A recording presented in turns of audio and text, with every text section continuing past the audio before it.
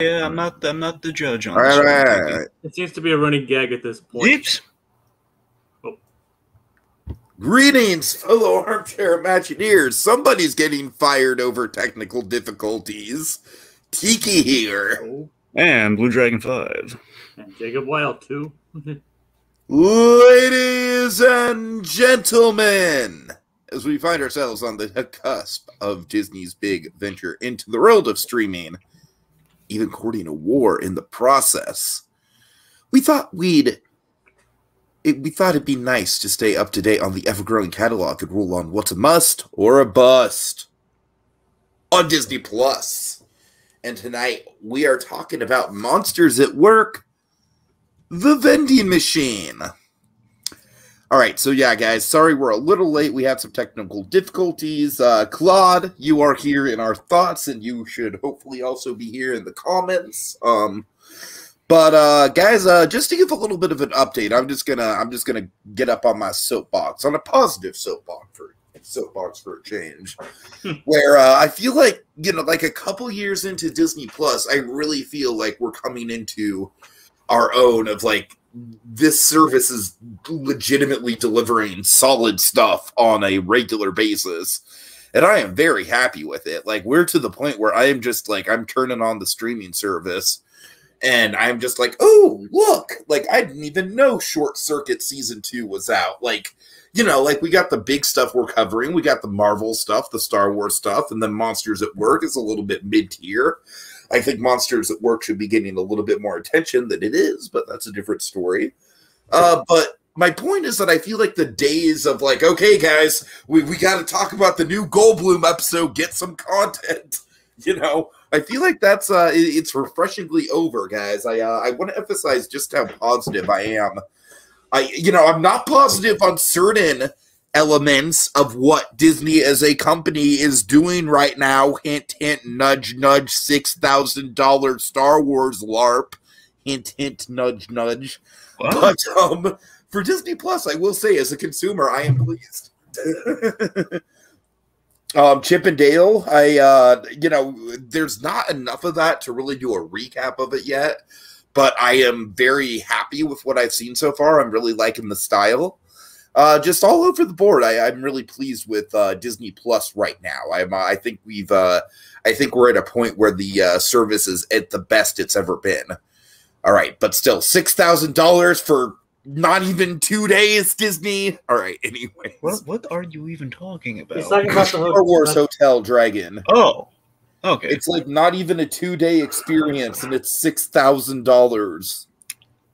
Well, that's how they pay for those streaming shows. But anyways, there's a correlation. Well, we overcharge them for the hotels, but it goes into the. And you get 3 full hours in Galaxy's Edge. All right. Well, okay, somebody. Guys, so I do want to catch up on the last episode too, because of course I was out for the last one. Yep. And guys, I gotta say, man, I really picked a bad one to miss, because the last one was legitimately my favorite so far. Mm. I really, really liked it a lot. I thought we got a really good deep dive into Duncan's psyche. Duncan is maybe not my favorite character, but he's definitely up there. Like I feel vindicated that I've latched onto him, and I feel like yes, it's paying off. He's not just a one-dimensional jerk. So I really, really liked last episode, and also I don't know. I thought the knock knock joke thing just killed me at the end. I told you it was great. That was easily the best Mike's comedy class yet.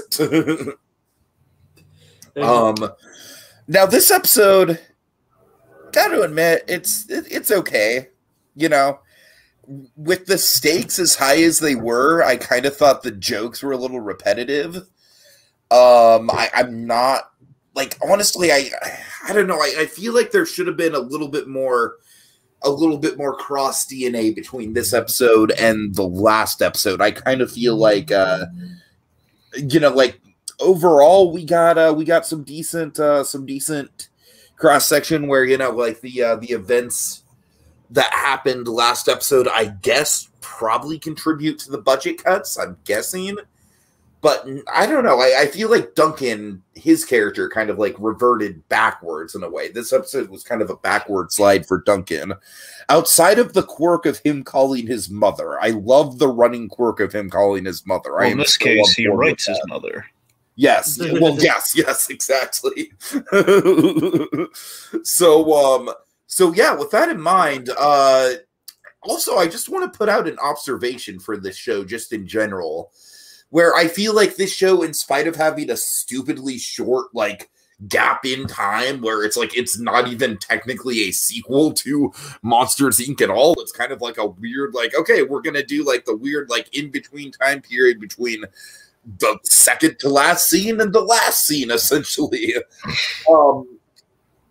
I really feel like this is kind of what I was wanting from Incredibles 2, as far as, like, a generational gap in the storytelling is concerned. Because think about it. Monsters, Inc., you know, we all kind of saw Monsters, Inc. as kids. It's, you know, the kid is very much a big focal point of that movie with Boo. And then Monsters University, you know, we're all kind of college age at that point, just graduating high school. And I feel like Monsters at Work, like, I feel like it's very much a show that kids can enjoy, for sure. But I feel like it's made for the people who grew up with Monsters, Inc. and are now experiencing the existential hellscape that is the workforce.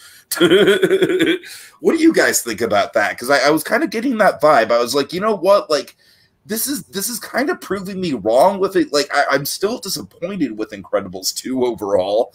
But it's kind of proving me wrong of, like, you don't necessarily need to do a time jump. What you need to do is kind of, you know, shift your thematics a little bit. And I feel like the focus of Monsters at Work with the, you know, with the workplace comedy and observations, it's, I mean, I don't know about you guys, but it's almost too relatable to the point where it's, like, it's a little bit anxiety-inducing how relatable it is. All right, I'm down off of my soapbox. Before you guys go on, we have some comments here. Let's see. Claude says he loved the episode. The budget cut storyline was funny. Claude, I will say I love the Mike and Sully stuff this episode. That was definitely the saving grace of the episode, for sure. And then LEP says, I too take my Monsters, Inc. spinoff show character development very seriously. All right. So, Jacob, what do you think? Yeah, I thought this episode was solid. I mean, I wouldn't say it's like up there with the everything, but I did like it's kind of like sort of like kind of like a bonding exercise between the members of the MIF team through this high tech, through this new vending machine and everything. That was always pretty interesting. Plus, as you mentioned, the dynamic between Mike and Sully is always a highlight. Like, especially like, where'd you get all this money? It's like, brother, it's just found under your bed. Okay, I think we got the John Goodman equivalent to "I'm going in" this episode. Oh yes, we did. Yeah, we did. Oh, do you want to tell him about it? Sure. So, what does it say to you, Sully? That we're broke? Yes. Oh God, I'm so glad you picked up on that, Dragon. Yes, I felt the exact same way. That we're broke. Racist. That we're broke. That's very much the John Goodman. I'm going in. It is. It's just. Oh, that's great. All right, Dragon. What do you think of the episode overall? Yeah, so, you know, we get some office vending machine comedy this episode that we do. That was a good episode, but does make me a little concerned about a few things, a couple things. And this is not a bad episode. Those things don't really kill the episode for me. It's just I'm seeing a pattern form between this and the 5th episode, and it's kind of making me a little worried we might kind of fall into kind of a regressive pattern that, like, again, with the backsliding of Duncan, for example, something like that, where it's like, hey, like episode 5, we had some pretty interesting stakes here, and we didn't take the plunge like we would have done in like a Monsters University. And to your earlier point, Tiki, speaking of Monsters University, I really do like that way of looking at it. That again, with the generational aspect of the Monsters Inc. franchise. That again, you're the kid, you're the college student who 20 years down the line, you're the workforce. Yeah, yeah. It's kind of, I think it's purely coincidental, but it's really a lovely way it worked out in that regard, though. Really nice. Sure. But yeah, I mean, this episode again, it's good, but it's for me so far. The last big tier I really had was the Big Wazowskis. That was like, I love the first 2 episodes, and then the Big Wazowskis happens, and that was oh my god, that's still like right now it's my high point. Nothing against 5, but just I don't know, 6 was just it was solid. I think the only out of the 6 so far, 3 was the only downward one for me. Yeah. I agree that 3 was the only one I had legit issues with. This one was just, like I said, I was kind of I don't know, first, I guess the reason why 5 was the one that stuck out the most to me was just because I honestly found Duncan to just be super duper relatable with his anxiety and his, his dreams being crushed. And Dragon, tell me I haven't pulled that exact same pity party bullshit on you. No, you have. Yeah, I know.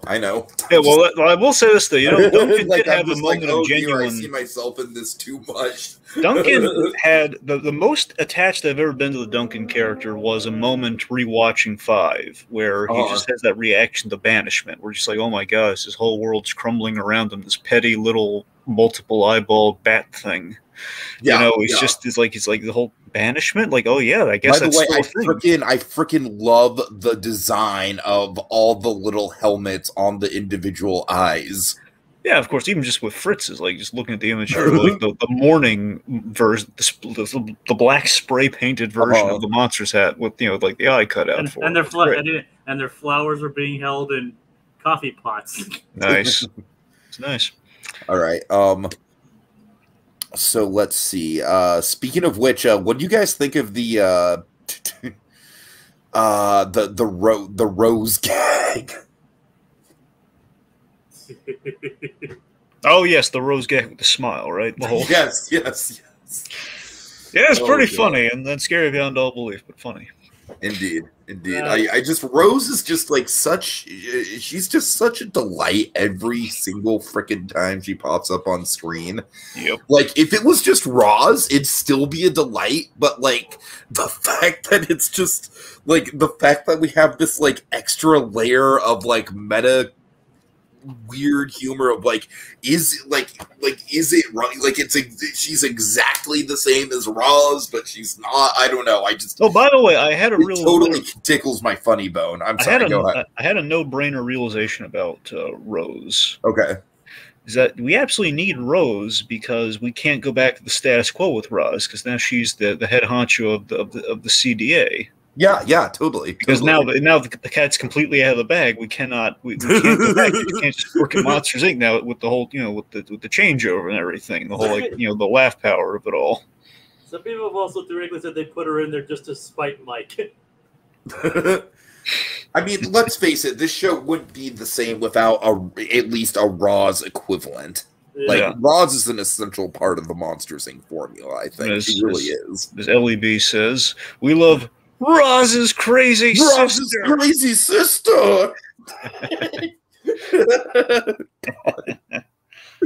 Oh my god. All right. Let's see. We should be mourn, shouldn't we? Sully, Mike, did you hear? Tomorrow is pay me back Tuesday. That was just, Mike just giving away his money from. Yeah. Okay. So let's talk about the. I know we need to talk about the vending machine stuff, but honestly, I really was like, I think the vending machine stuff is kind of what brings this episode down a little bit, if I'm being totally honest with you. But I really am in love with the Mike stuff. I really thought the work morale stuff was it was some great Mike and Sully banter. Of course, we got Mike's new car. Oh yeah. Well, we had that last episode. Oh yeah, I'm sorry guys. I watched episodes 5 and 6 like kind of like in a row, so Yeah, that was a smart plan. There, big guy. I know, right? He wanted us to bribe you with this car. You know what's funny though? Because it was kind of there, I did rewatch Mike's new car recently after that episode, in between weeks, because I was just really, my God, Mike's new car holds up so well. It really does. Yeah. It's so great. Anyway, Definitely one of the better of the spin-off shorts. Yeah, it's great. I miss my car. Maybe I can trade it in. Anyway, sorry, we're talking about the wrong one. But yeah, so the Mike and Sully thing. Of course, you know me. I'm really aching, and we really got the most of it last episode. Just a little tease at it. I love seeing.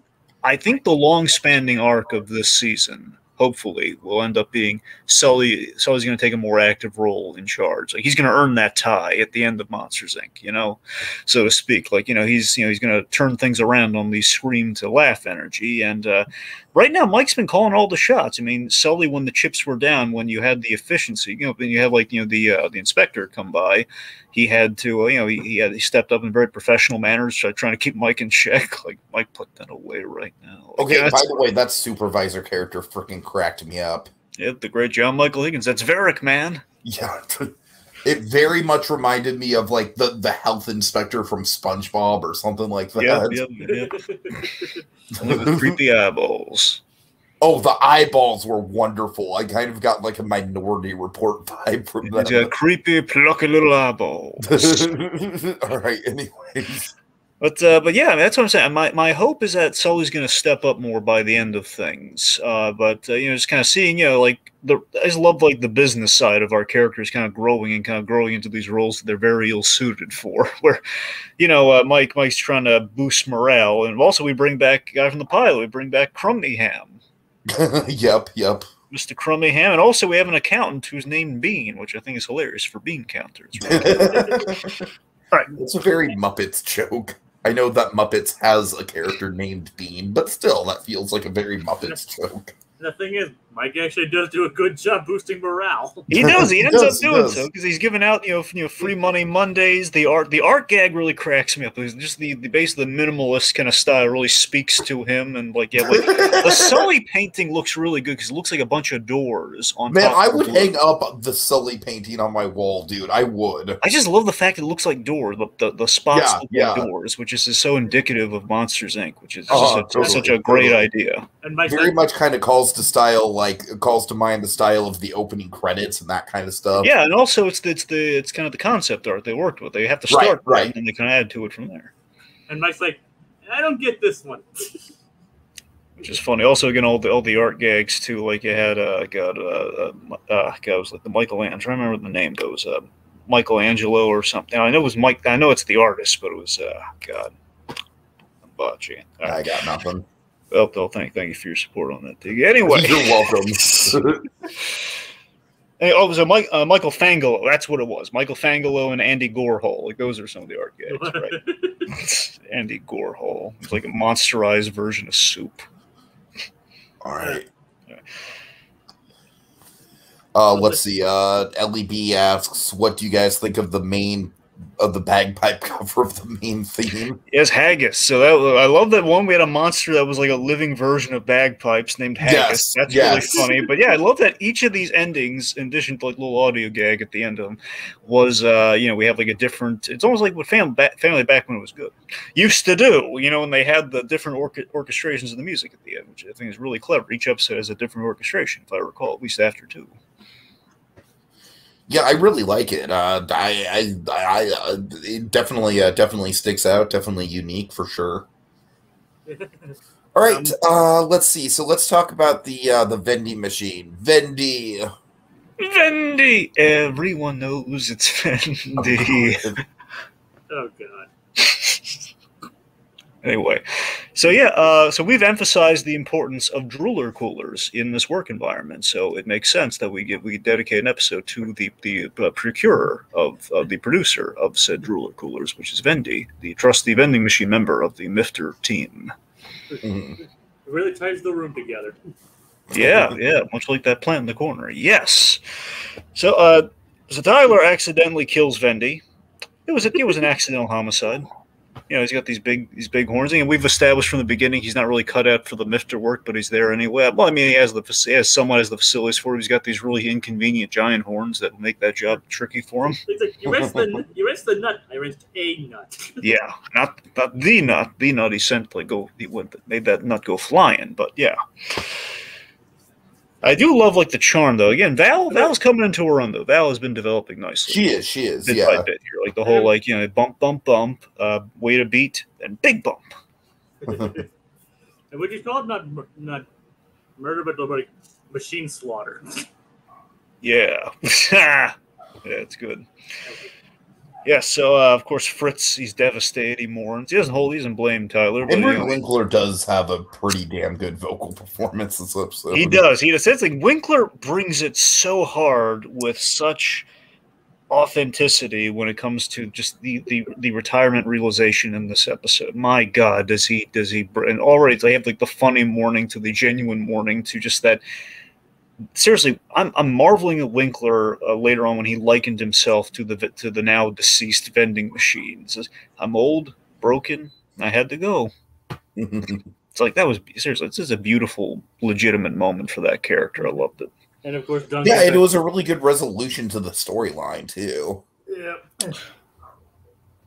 Well, because like you didn't want to see him. Like I legitimately felt his position where it's like you did not want to see him pick any one of those characters. Like I feel like at this point in the show, let's give him credit. Like we are pretty attached to each one of these characters pretty individually at this point.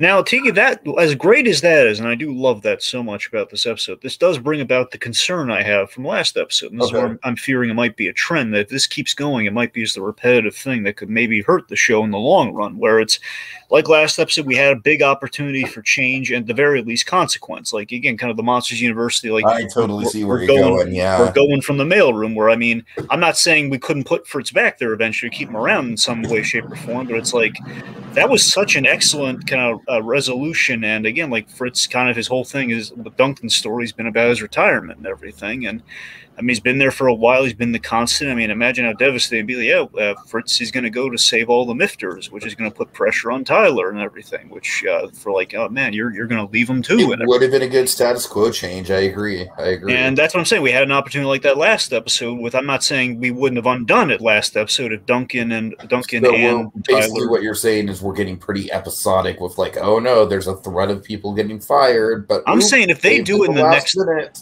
If it happens again in the next episode, I'm going to be really worried. Well, the next episode... Yeah. Can we transition there? Or do we have anything else to say? Well, I mean, we got to talk about Vending too. Yeah, we haven't. Okay, yeah, Vending 2. All I can say about Vending 2 is that I want one in Tomorrowland. Here's the thing, Vending 2, the modern vending machine, which essentially is what you have now with like the movie. Like, it's so weird just given how things have been. But what I'm saying about the I want one in Tomorrowland is like I want a vending machine that's like all original Disney snacks. Oh, that's a good idea. I want a Vending 2 in my living room. One of Vending 2 that puts out like the Mickey Mouse shaped, like ice cream bars and like the popsicles. That'd be amazing. That's what I'm saying, man. That's the dream. I mean, I don't know. I think there might be vending machines like that already. I mean, not a digital one. That's monster shaped. No, you're right. It's not a digital one. That's monster shaped. Fair point. I mean, it is kind of similar to like those, more like fountain machines. Yeah. I mean, not exactly like a vending machine, but more like fountains where you can just like customize your drinks and everything. Yeah, that's what I'm saying. Like, the only time I've ever seen these things have been at the movies back. Well, I mean, I did have gone to the movies recently where you have like the touch screen now when you get at the fountain drink area. But the best part about these things for me is that you get to really customize the drinks. Yeah. So you can throw in a little hint of vanilla, a little cinnamon if you want. See, to me, I'm a simple guy. To me, that's sacrilege. Like, what are you doing? You're defiling the sanctity of the Coke. Oh, I disagree, sir. I disagree. I'm all for experimentation. Anyway. Hey, we can just learn we actually know the true moral of this episode. Don't remove the doohickeys. Never remove the doohickeys. Because you call, it's never going to work again. You don't tamper with the smart machine. That's a good PSA, folks. If it's a smart machine, you never tamper with it. Never. All right, and LEB makes the point. Yeah, I want to know what the droolers taste like. My point exactly. Let's get one in the Disney parks. Come on now. That'd be good. And again, Duncan. Here's the thing. So Duncan, he was real, and this is what speaking to the step back with Duncan. So Duncan really was at fault in breaking Vendy too. I mean, unequivocally, yeah. at fault here for very petty reasons. Here's what bugs me about the episode. And again, it's not a thing that kills the episode. Just when I'm looking at like Duncan, where we actually gave him a little bit of growth last episode. It's like, hey. Last episode, I was legitimately thinking, like, okay, like, we're going to get to a point where it's like they might be, like, they might still be a little bit cantankerous towards each other, but it's not going to be this one-sided, like, super-duper bitter rivalry anymore. Yeah, where we have this whole, like, hey, hot snots are my thing. Like, that's the most petty thing I've ever heard.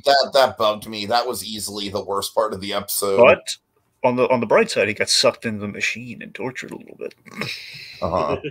Yeah, he's fine, but I'm just saying it must have been really terrifying getting sucked into a vending machine with like that. I love how he did it too. Like he unplugged it, very simple solution. Like, okay, well we're done here. Let's roll credits, but backup battery. Yeah, the backup battery got sucked in. It was scary. Right. Also, I was almost expecting it to go on a rampage at some point. Like almost, not entirely though. Tyler had a nice arc though, and that he patched something up. And of course we very much we did it identically. And this is I don't know how necessarily I feel about this, but I think it was nice though. Anyway, slice of the fact that we mirrored the booze door scene from Monsters Inc. Considering that this is the bridge to getting to that booze door scene, where it's like, okay, close your eyes. Okay, now open them. The reveal of the vending machine. Oh, the sultry sound of my voice. Yep. All but that line, but yeah. Yeah. They should have included that in there, though. I wish they would have. Yeah. Yeah, I'm sorry, Dave. One last thing that we got to talk about the comedy class, and then we'll transition. Sure. Yeah, did you guys think the vending machine was maybe a little too modern, just given how kind of analog the world of Monsters, Inc. is? It's funny you mentioned that because, like, that's always bothered me in regards to Monsters, Inc. being in Tomorrowland to begin with. But with something like this, I was like, hey, look, it's something in the Monsters, Inc. universe that kind of fits the Tomorrowland aesthetic a little more. Well, considered they can extract energy from kids' laughter and screams. I mean, a high-tech vending machine really isn't too far out there. That's fair. All right, then the comedy class... We got clowns, which, of course, in the world of comedy is a double-edged sword. as the big guy demonstrates. Yes, and we kind of reuse that character model from the baseball game. And Mike he's really set on the knock-knock jokes, man. Yep. After last episode, he's determined to make the knock-knock jokes work for this class because he was like carried out of a stretcher and everything. It's humor! Like I said, I swear that's like every time like parents turn a joke from their kids into a lecture. It's like it was just a joke. Don't make me lie to kids. but all right. But the good guy's like, all right, now smile. Yeah, well, that was this episode. I wonder what next episode's going to be like, though. Well, I feel like for the first time in this series, I legitimately feel like this is necessary. So spoilers, people. I'm basically doing this just in case Monkey watches this because I know Monkey is spoiler sensitive. But next episode, we're getting a big character from the Monsters, Inc. universe back. And not only that, but it's someone that we've talked about recently. So big spoilers. Stop watching if you don't want to know. If you want to go into next week's episode completely clean. Dragon, would you like to tell them? I don't know, Tiki. You don't know, really? No, I don't know. I didn't look into it. I don't know. Next episode is all about the Abominable Snowman. Ooh. Nice. Yeah, I'm honestly super stoked. Yeah. We've been hearing he's been slated to show up. I had no idea when. I didn't know we were going to dedicate. Especially excited for the episode premise basically revolves around him, kind of like coming back to work after being banished. Yeah. It means we're going to get a lot of Ratzenberger. Yeah, we're going to have to address. I mean, I'm hoping we're going to get something like Mike and Sully welcome him back to the workforce and everything. Because remember, he was in the mailroom in Monsters University with them. He was in charge of the mailroom. Again, the Cliff Clavin of it all. He was in charge of the mailroom. Yep. So again, it'll be really nice for them like honestly, the fact that we're getting John Ratzenberger in a meaty role in a Pixar project, like I'm honestly about as excited as I can be about this show, except for except if they did like a 10-year time jump, like, hey, we're gonna see Boo as a teenager now. Can you imagine how crazy that's? I'm convinced, that's what I'm saying. Like, outside of some sort of crazy revelation like that, this is about as excited as I'm gonna get. I'm gonna bet you if we do a season 2 of this, that's gonna be their big. That's going to be their big hook for people to come back. Like, okay, now guys, Return of Boo. We're after the movie at this point. So anything, I mean, basically, after the movie means anything. And we're actually in legit sequel territory that people have been waiting for 20 years. So this is like, yeah, it's going to happen. I'm wondering if I wonder if Abominable will have any trouble adjusting to the laugh power. I mean, well, so long as there's snow cones, I think it'll be fine. He seems like an agreeable snowman. He honestly seems like one of the monsters that would do the best at the laugh stuff. I mean, they'll bring the kids snow cones. I mean, that's what I'm saying. It's like why can't I call me the adorable snowman or the agreeable snowman? Yeah. I mean, I think he'd actually transition quite well into that. Yeah. In the episode description, he's just listed as the adorable snowman. And I just checked the name of the episode is even Adorable Returns. Hey. Yeah. Nice. All right, so I'm very much looking forward to that. I think that's all she wrote, right? I think Claudia earlier said, I love Cutter's reaction to when Duncan was getting attacked by Vending too. Yeah, Cutter had, between this episode and last episode, some great things like the accident. Cutter easily, she might not be the most deep character, but she's easily the funniest character, without question. I mean, maybe besides Mike, just because it's Billy Crystal. Come on, but Billy Crystal just has a kind of a naturally funny sounding voice. Yeah, exactly. I'm going in, and I mean that in the best possible way. Oh God! All right, so I think that's about it, guys. Big thanks to Ellie B and Claude Coringa for joining us in the comments. Claude, sorry we couldn't have you on board this time. We'll hopefully get your tech issues fixed so you can come back on with us live sometime soon. And yeah, that's all she wrote. Suicide Squad spoiler cast coming up, movie memoirs coming up. So a couple big things coming up this weekend, guys. Pretty big weekend for us. And all right, with that, that'll do it for us this week as we holster our remotes till the next installment calls for the draw. Mano y mano. Just Plus and Us. That were broke.